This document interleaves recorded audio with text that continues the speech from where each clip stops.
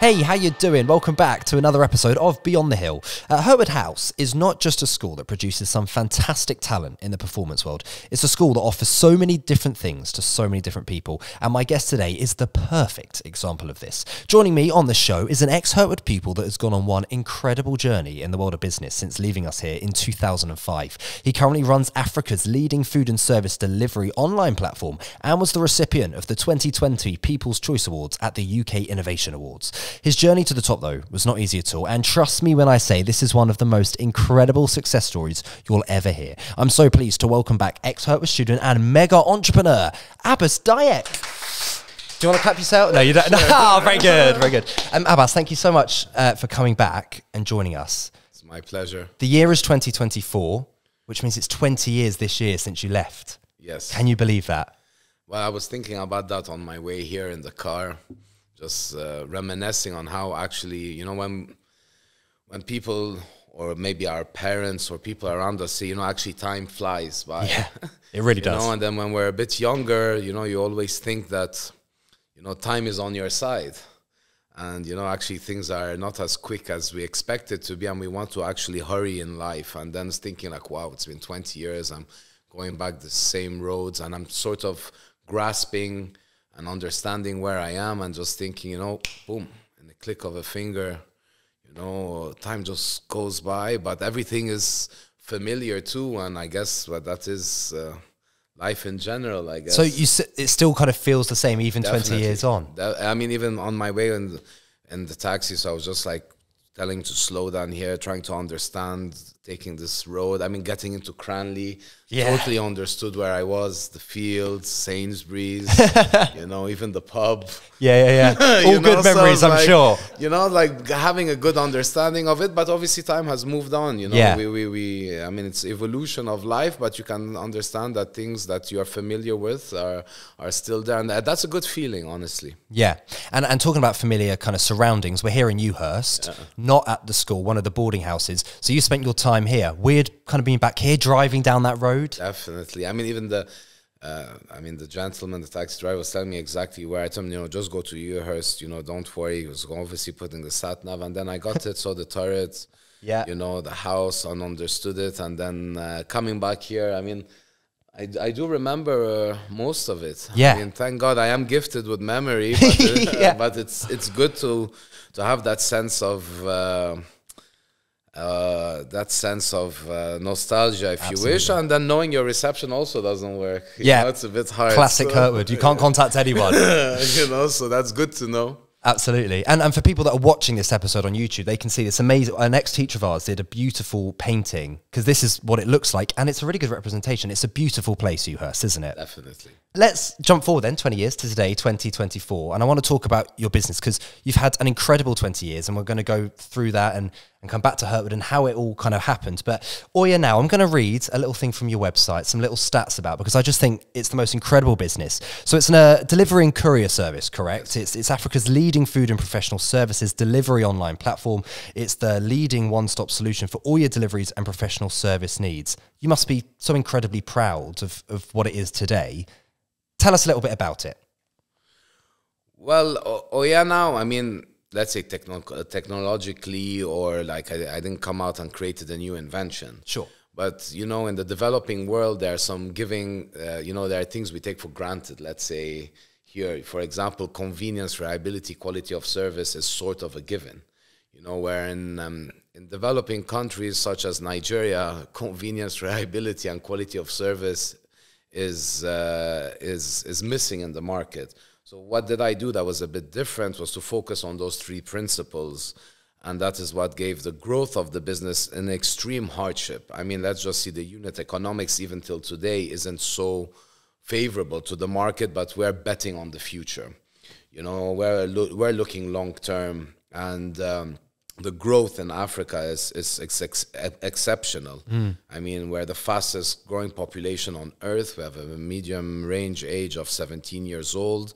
I mean, it's an entrepreneurial paradise, if you wish, not just Nigeria, but Africa. I mean, I'm in so many other startups where if I was to try and attempt this in Europe or in other different jurisdictions, I think the chances of success would be quite limited due to the formalities one has to put into place before launching a business.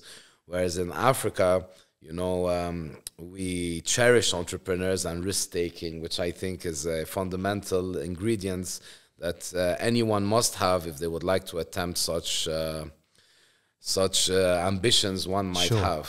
So the key to it is being in Africa and Nigeria, because you're given the freedom, I suppose, to kind of have that idea. Exactly. Yeah. I mean, legislation-wise, you know, they're not so tough on you on the beginning. Go ahead, try, you know, and then we see where things go. Yeah. You know, that's the motto we live in. And I mean, we solve many different critical problems for even established e-commerce businesses, but we still run at a loss.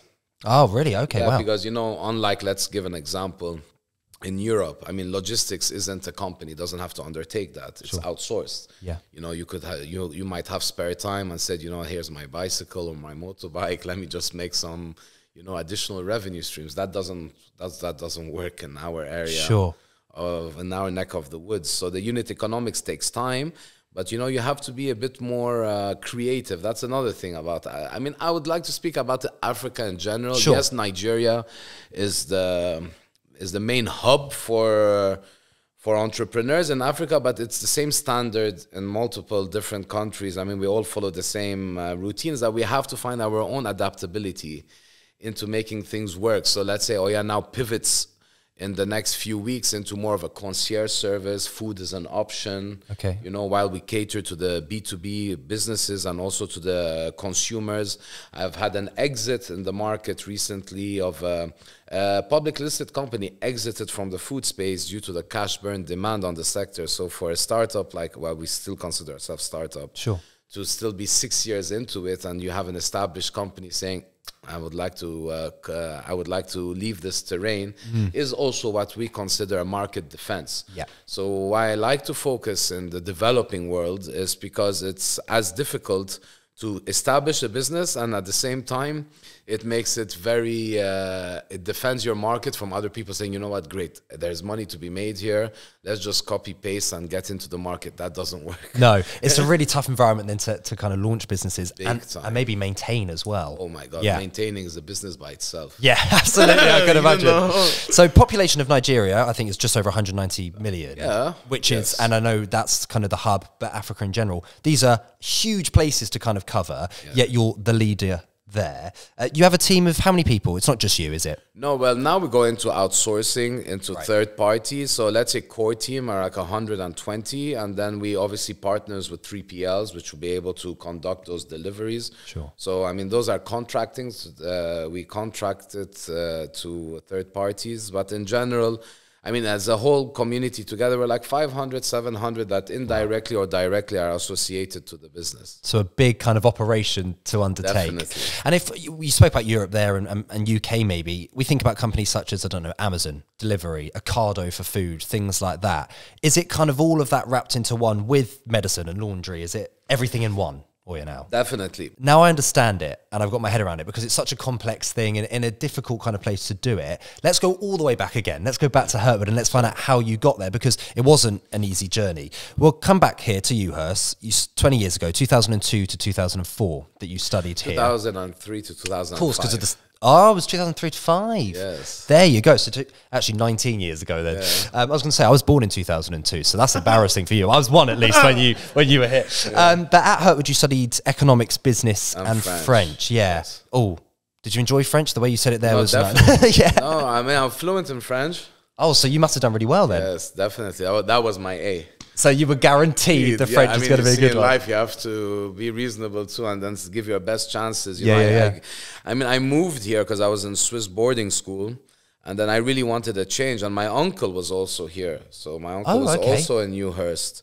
You know, and then my uncle told me, you know, there's a school called Hertwood. You know, I really like it. You know, and I think would do you some good. So I said, you know, let me come and visit, and then take it from there. And I had different options too. And then, but the good thing is, because this was the closest option first, so I came with my grandmother, I remember back then.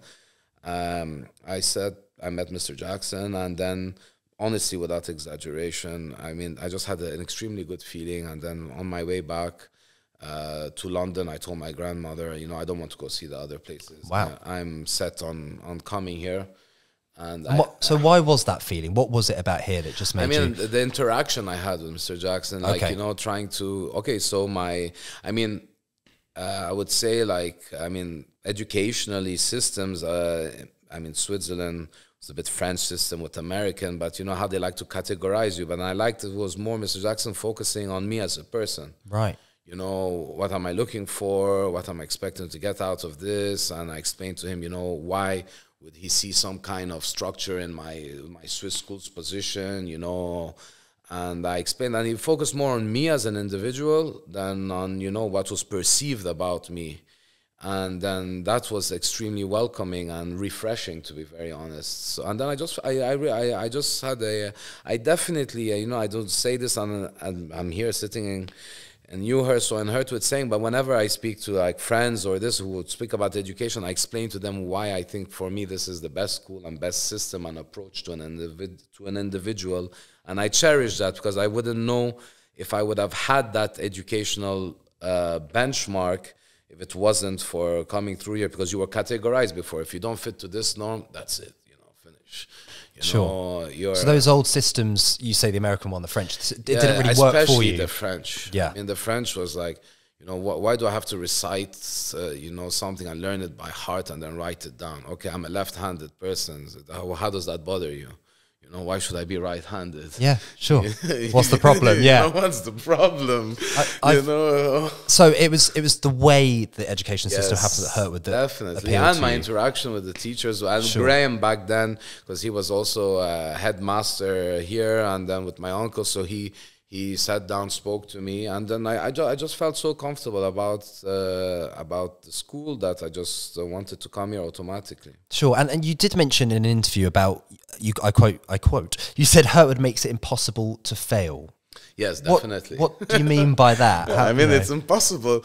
I think if you genuinely have, so let's not exaggerate here, but if you have 20% of wanting to accomplish something, 20%. I think the system here is just perfect for you. I mean, the interactions the teachers have with you on a weekly basis, you know, and you don't feel uncomfortable in the classrooms, you know, and you know, even if things are not going so well, it's not so dramatic, you know, they will spend the time to explain to you how things can be done. Oh, don't worry, you know, we can go through this together. So it was so tailored and comforting that, you know, it was not all doom and gloom, and if you do not conform to this specific thing that we just put, you know, in front of you, like other systems or other environments, you know, that's it for you. Yeah. Also, and then you keep on doing, and I never felt left behind. You know, that's something other systems, I think, you know, purposely or not, I mean, you know, that's their own way of doing things. You know, you always feel there's catch up. Okay, yeah. You know, here, no. You're always one ahead. Yeah, I always know that I'm going to make. I remember going into. Don't forget, I'm coming from Switzerland. I barely did any GCSEs there, so I'm coming directly here and then going to A levels. So you weren't the perfect student before you came here. No. Yeah, definitely. Because first of all, they only offered back then because it was American and French in Switzerland. So I will give them credit for that. So it was not like tailored to a British system, you know. But then I just came with French and English as a GCSE. That's all. Wow. You know, and then coming here, obviously I had to take maths just to make sure. And, you know, I was like thinking, whoa, you know, I'm going straight to economics. Big stuff. I'll leave the French, you know, I'm sure I knew I could maintain it, you know, but I have to like catch up. So I was thinking, you know, this is going to be quite a task ahead of me, especially going into classrooms and, you know, everybody just finished their GCSEs and, you know, they're on time. But I did not feel left behind. And the amount of attention that one is given is phenomenal. That when I remember when I was prepping for my exams or going into it, I didn't have any anxiety. That's what I did. You know, that says a lot about you and me. Honestly, I really didn't.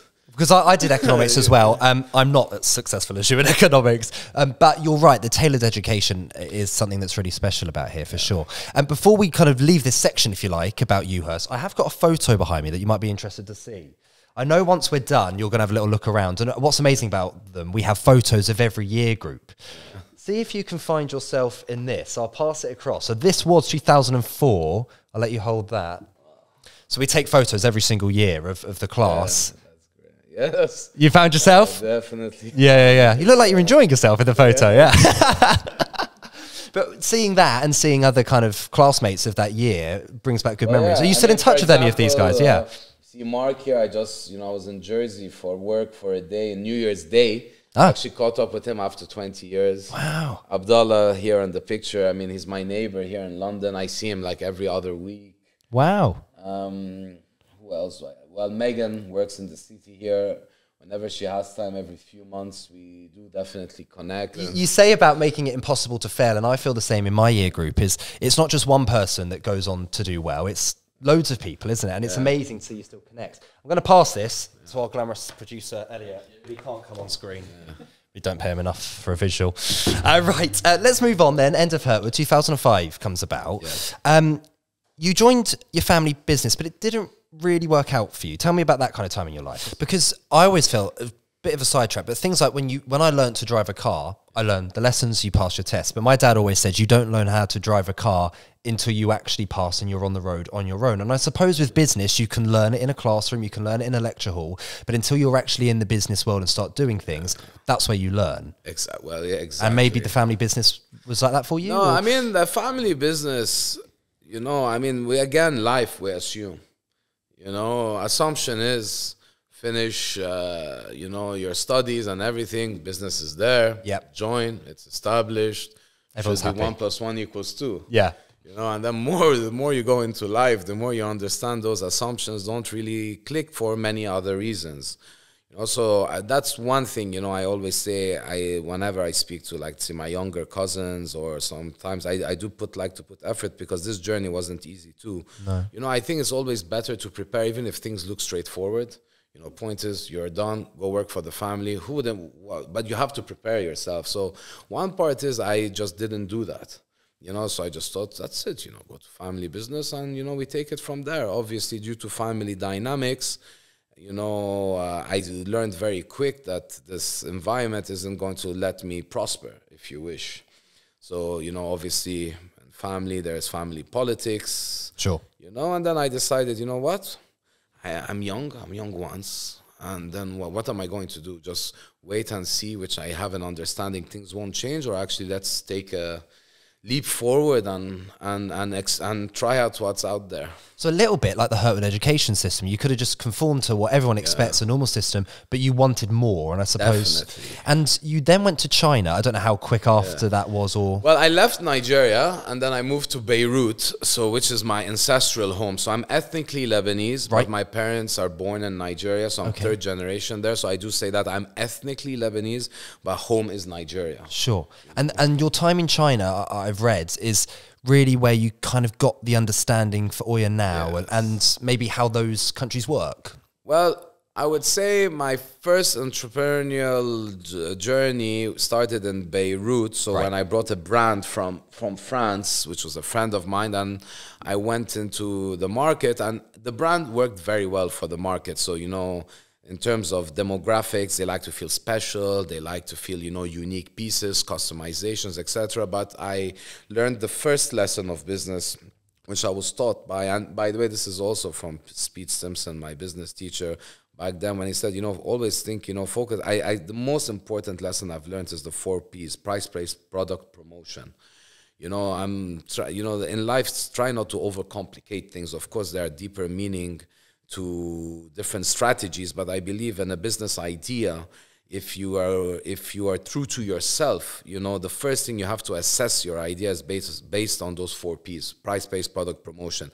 If you are genuinely honest to yourself and you have a positive response after you assessed your idea based on those 4 principles, then I think you should move to a business plan. So where did I wouldn't say go wrong, but a learning curve is that, okay, I chose the right product, I chose the right place, right place meaning product, promotion, and the wrong place and right price. So, I chose Beirut when there was a civil war going on in Syria, thinking this is not going to spill over. That was very naive. Right. On one of those indicators not matching, you know, or not necessarily coming together can be detrimental. In my case, that was extreme, you know, and let's say in other examples, you can adjust, you know, let's say redo your promotion price, but when you get placed wrong, that's it, because the environment is out of your control, and no matter what you do in your business, it's out of your control. So there was a war raging on, and then obviously consumers are no more there, and then what do you do? So the key is that all four have to work. All four have to work. All four have to work to succeed. I think that's the basic principle of business. And then one other, I would say, learning curve. You know, I don't like to use the word mistake, not to make people feel like, oh, you're trying to like maybe you know, make things sound better, but sure, there's no way you're going to have any understanding without trying. But unfortunately, there are a cost to that. Of course. You know, there's a cost to that. Because it's fair to say you made everyone, and to make a successful business, it can never be successful. You can never have success without failures and bumps in the road. And you had quite a few. Which is fair to say. Tell me about some of those, and I mean, how they impacted you. The first major one was the one in Beirut, because that's the first time I actually like, okay, it was post me leaving a family business, family telling me, very excellent, if you leave, you know, you're on your own. Then, you know, taking my mother's savings and then, you know, seeing it gone, you know, and then trying to think at the age of 25, you know, what do you do next? So your family said, if you're going to leave us, that's fine, but you're on your own. Yes. You took your mother's savings and lost them. Yeah, and that particular... Oh, wow. Did that not go down well, or...? Well, you know, when you're in the midst of things, you know, it gets to you later, you know, because, you know, the kind of brain is, you know, okay, how do my back's against the wall? If I have to stop and now start to think about the consequences of that, then I think you dig yourself a bigger hole. You know, it's not easy to process that. Yeah. But you got to get up and go again. You have to, unless you're basically, it becomes like a quicksand. Sure. So you then get up, you go again. Yeah, well, I got up immediately. And by the way, knowing years later, so this was like, so my granddad, which is the family patron of my family, you know, told my uncle, you know, take him to China, you know, because they wanted maybe to make me reconnect potentially with family business. Oh, they were trying. But on my way to China, when I got there, I was like, wow, how did I miss this place? You know, then it clicked, you know, to me that, okay, you know, China obviously is a rising star by now, or I mean, back then, by now it's solidified that you cannot ignore China and China's impact on the world. And then I started to use my rational thinking from my first experience. Okay, so business to succeed, you have to most likely, you see, I went first into fashion. Fashion is choice. Does James like this? You know, well, yes or no. But if you're going to succeed in life, you have to look at things from a basis of odds. So if I'm solving a problem, the chances of that idea materializing into success or even sustainability increases vastly. So what was I potentially filling the gap by when I moved to China? Okay, I started to understand, great. So Nigeria, China is the biggest trading bloc. All right, by me being in China, what am I potentially filling the gap? Okay, I know that, as I was seeing from many people, I started to think, okay, people go to China from Nigeria. They obviously cannot spend months there. The Chinese know that. So they know that you have to come and you have to leave with a deal. So the odds are in their favor. Right. You know, so they know, okay, look, you know, we can't stall, buy time. This is a proposition, you know, and then they know they can't leave all the way empty-handed after going 16 hours across the world. Yeah. You know, so I said, okay, great. So where do I potentially fit in here? I know my market. I can then tell my contacts, you know, that I'm living in China. So what do I have that's valuable to them? Time. Yeah. You know, so I can now source, take my time, go to the different manufacturers, do different meetings, and then once a deal is starting to flow, you can ask them to come from Nigeria. It looks simple. Yeah, but it's not. You know? And it's fascinating listening to you, because I can see that your focus when doing all of this was to get in the mind of the consumer, and you're always looking to solve problems. I can see that, and that's why the business has been such a success. Yes, because you're solving someone's problem and you're adding value. Yes. You know, so then you have time. Then you know that you get them a better quotation. Then you know you get them a better offer. And then when they come, there, you know, then they understand, okay, you know, they've already picked 3 different options. They go to it. I spent the months doing the negotiations while they come, and then that was then my value. But then I stayed there for a year almost, but then I missed back the concept, you know, my greater ambition. You know, okay, you know, being a trader is great, you know, I found I can solve a problem, and then, you know, I can make money, but this is not my ambition. Your ambition was? My ambition was to, my ambition is to create something meaningful, impactful, and, to be honest, quite substantial. And the only place I knew that was going to happen was in Africa. And back. You know, and then I went back, and then by going back, I then started to look around, and I said, a country of 200 million has no last mile delivery. What's going on here? No, like, well, you know, how is this possible? So what's amazing is you've kind of used your little bits of every experience you've had, good and bad, Hurtwood, family business, China, the mistakes you've made, and then you come back to Nigeria and to create OyaNow. Take me back to the birth of it. Maybe if you can remember that first day. How was that? Because I've read somewhere that it started with just a single bike outside a shop. Is that correct? Yes. I can show you later the picture. Yeah, do, please. I can even share it. So we even like rented one bike and then, you know, put it outside and say, you know, let's attempt this. Yeah. You know, and then at the same time, you had to like explain to like what we call a marketer. We don't call them a driver, you know, like actually follow Google Maps. You know, it's like, what? Yeah. You know, I was thinking like, what's this? You know? So you were trying to change perception because it's something that me and you and probably people listening fully understand. It's a given. But they didn't. Absolutely. And that was not. a challenge. One of the questions I was asked in the beginning by some of them, and the nice is like he asked me, sir, so I'm not speaking in the pidgin English that we would speak between each other. It's like, sir, can I ask you something? Yeah. Like, yes, please go. He's like, can you tell me, how is this knowing in advance that there is traffic? Yeah. You know, for example, you know, like. I think the same with Waze and Google Maps. Like, how does it know? Yeah, how does it, you know, it's like asking me, how is this, you know, how does this tell me that in advance that I should avoid this particular area, you know? And then, but, you know, I'll say something. Nigerians are probably one of the most resilient, entrepreneurial, and adaptable individuals I've ever met. And that's not just because I'm third generation there. Sure. You know, once they got into it, catch up, that's it. It flows. Yeah. You know, it's like, okay, this is good. Now, how do I make use of this for my benefit also? You know what I mean? Sure. So then you will start to see like some of them, you know, will be like calling their friends, tell them, you know what, you know, avoid that area.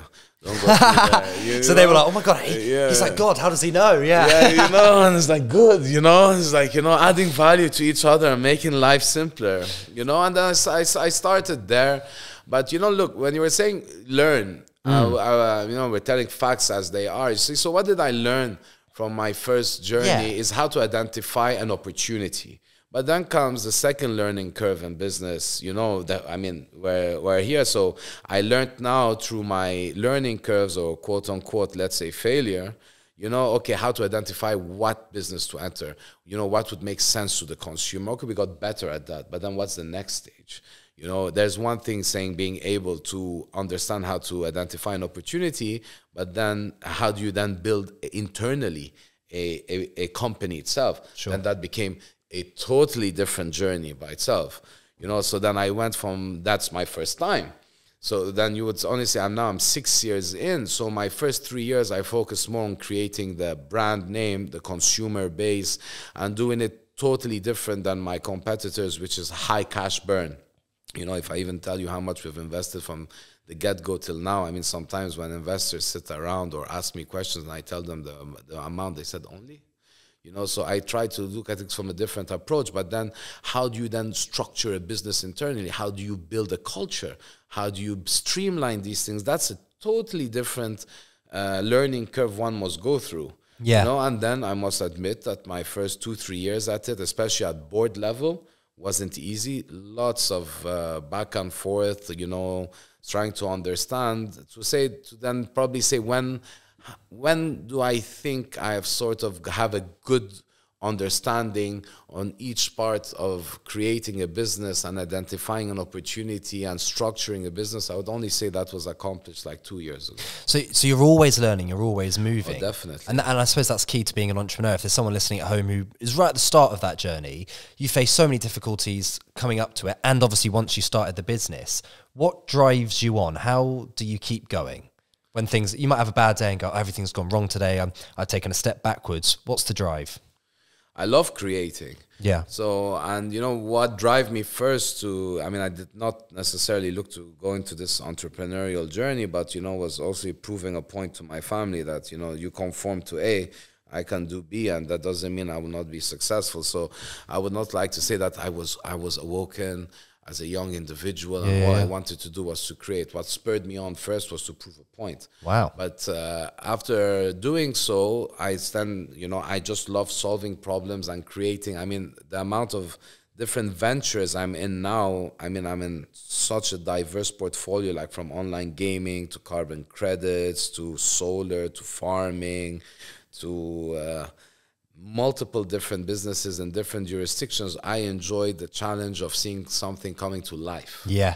You know, so that's what really drives me. You know, it drives me to create. Like, I will be leaving in the next, on the 31st of January, I go to Mexico. So I'm going to Mexico to create, you know, a new footprint. So I enjoy going to terrains.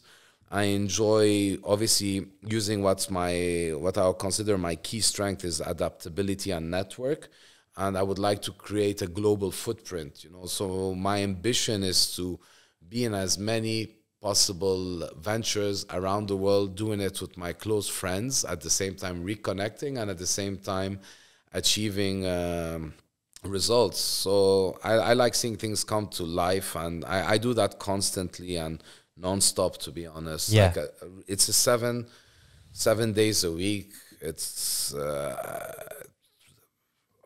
don't remember. Maybe when's the last time I could say I genuinely had a day off? No, really, or Wow. or a break.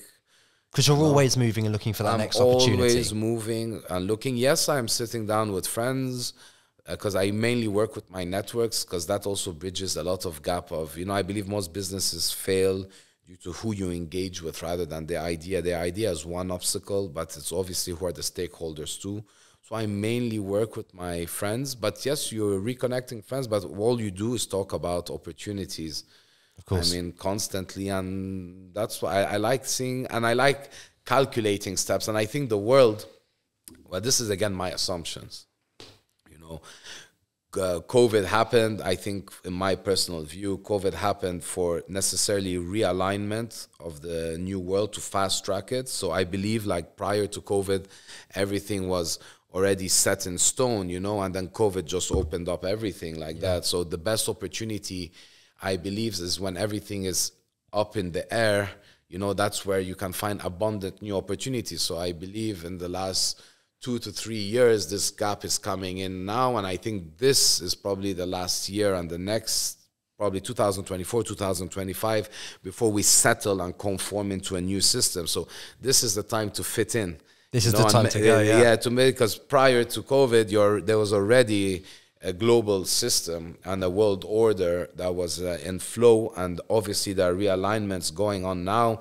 And when everything is up in there, that's when it's the best chance to actually fit in and be part of the next 30 years. And with the pandemic and OyaNow, because you're a little bit into the business, you've started forming it, it comes along, and obviously an awful time for, in kind of health reasons for many people. I know you said in Nigeria it wasn't quite as strict as, say, we had in the UK with lockdowns and things like that. But demand for your services, I believe, increased by 10,000%. Yeah, I mean, it was even more. That's huge. I mean, we just had to put a number. Sure, yeah, for the website, yeah. No, we honestly, genuinely, it was just astronomical. And so that demand, how did you get supply to meet it? Well, the good thing is that I prepared very well. And that was one thing my board in the beginning was saying, you know, I was too focused on the human aspect of it, but the business is made up by its consumers and its people. So my people were, my workforce is basically a military. You know, and they're bounded by culture and by those 3 principles, which we call convenience, reliability, quality of service. And everything was already set in place, and they were actually itching to go, you know, and then COVID just came, boom, and then opened them. I mean, there is no marketing budget in the world that's going to be given to you to say, you know what, I put everybody at home. Yes. You know, your consumers are there. They can't leave. They're waiting for you. You know, they can't leave. And on top of that, I'll empty the roads. Yes. You know, and then you've got the whole of Nigeria for yourself. You know, just go for it, you know. So I just told them this is once in a lifetime. And if we want to prove our weight in the market, go. And look, I'm not trying to show off here, but the nice comments was like, you know, because prior to that, you know, most people were telling me you're a bit ludicrous, you know, and thinking you're going to go head to head, you know, with companies that are publicly listed, you know, and then what budgets are you using, Abbas? I thought those 3 principles is going to set me apart, and it will. And then they were,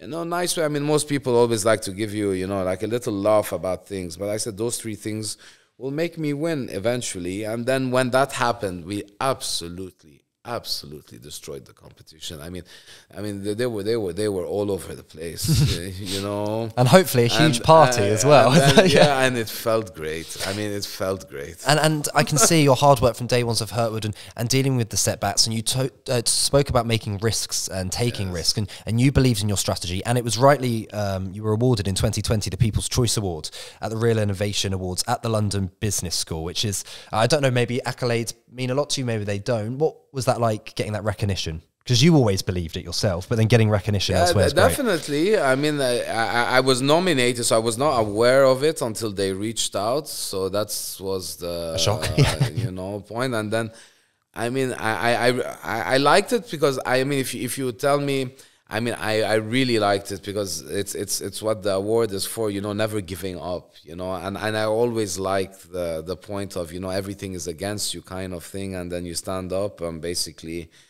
you know, you just don't give up. I mean, I would take that better than any other awards or recognition. I mean, being able to survive such a hard journey and then at the same time taking such a monumental task in a market like Nigeria. Yeah. And then being, you know, saying, you know, basically being so stubborn and not throwing in the towel is something I cherish. And that also helped me, you know, because, you know, most life in general, I'm sure you know by yourself, I mean, we all know who we are, but society is that you need some Twitter tick. So basically what did that award indirectly also gave me was like to my wider network and this, okay, what did it translate to? It translated to Abbas can survive this environment. So if anything happens, we know that he can sustain pressure. Yeah. It also means that if we are to start a new business, chances are he has the experience and the tenacity to endure the dynamic changes of the market. So absolutely. That's what it translated And it was a confirmation of something you had always believed yourself to everyone else, that actually he did know what he was doing, and maybe people called you ludicrous, maybe people called you crazy, but it must be nice to have that. Definitely.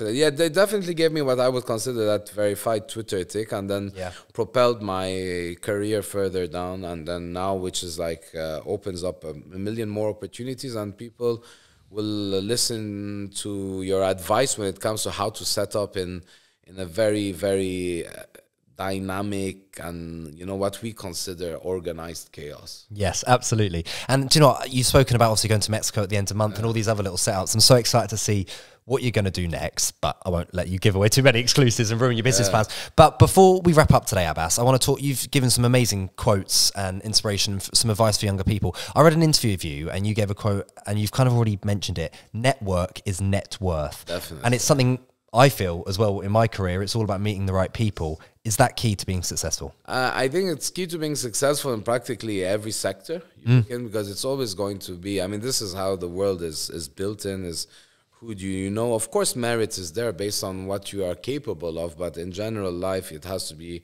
who do you know, or how can you reach, you know, to a certain avenue in order to even present what you have. So definitely, I agree with that, and I believe that will not change. And I actually believe it will. I think you could even have a better chance in the past in able to get into things without having a network. But I think even moving forward, it is more critical to your survival, even as an individual in any sector you're in. is the key, to meet people and Definitely. and let them know what you do as well. Look, think about it also from another way. I mean, everything is decided by human beings. As much as we have AI now moving, yes, maybe Sure. 20 years, 25 years, but you need to or convince or acquire or get. I mean, eventually it's an individual that needs to say yes. Absolutely. Something. So you need to be able to prove your point or state your claim to the right individuals, and at the same time you need to have your people skills enough, you know, to also project confidence. I mean, at the end of the day, if somebody wants to engage with you or something, they need to know, are you confident enough that this could work? And I focus on the psychology and obviously the people. I mean, that's the product. And that's the key. Final words then on Hurtwood as we're here. If there's someone listening or watching at home now, it was maybe, is it fair to assume that if you'd stayed in old education systems, you might not have learned the things you know now. Why Hurtwood? If there's a young entrepreneur out there wants to start a business, but they need some guidance, why this school? Well, first of all, it's out of the box. So, I mean, in terms of, you know, it's tailored to you as an individual. So I think we all have points in our characters or personalities that need special attention to, and at the same time, you know, we're all not made from, you know, 1 + 1 = 2. And I think when you come here, you would be given the opportunity to even explore, you know, see what works for you, and then, you know, if you need as much assistance as possible, as long as you have the willingness, you know, to want to learn and to achieve. I mean, the platform here is perfectly made for you, and also the general environment as a school. I mean, I can even remember back then, you know, like even the school in general. I mean, all different houses, individuals. I mean, you got along, you know. So, and the amount of background and different subjects. I mean, you go from economics to math, you know, to media to theater. I mean, I mean, you couldn't get a more diverse school, you know, all compact together, and you all get along, and I think it builds your character. Another part to it is what I really appreciate was preparing you for, you know, life after school, you know, so treating you more like okay, we're young, we're not adults yet, but I mean, the point is like saying, okay, this is the next step, you know, and then I felt such at peace and at ease here, and it made me confident. I even remember my first 2 years of uni, I barely even had to learn anything new. You already knew it from here. You know, no, sincerely. I mean, I'm being frank. I mean, it was so well, you were well channeled. Yes. You know that. I mean, that's why I say it's so difficult to fail. Yeah. I mean, I think you generally need to put an effort to fail here. We'll quote that up for the website. Do you know what? And it's fascinating. Across this series, interviewing many people from different backgrounds and different time of being at school, they've all said the same thing, that they give a lot to the school, and the channeling of the education and the system here has helped them today. Definitely. So much so. I mean, I had 2 more cousins, and I mean, first cousins, and hopefully, I mean, my other cousin will be joining in September. Fantastic. You know, like for me, like frankly speaking, I genuinely always say that this is the best place, and I have nothing. I'm very grateful for it, and for as long as anybody would like to listen, and especially from my side, I mean, this is where they will end up, and I think this is the best starting point for one. We really appreciate your kind words, and really appreciate you coming back. Thank you. Abbas, everybody, thank you very much.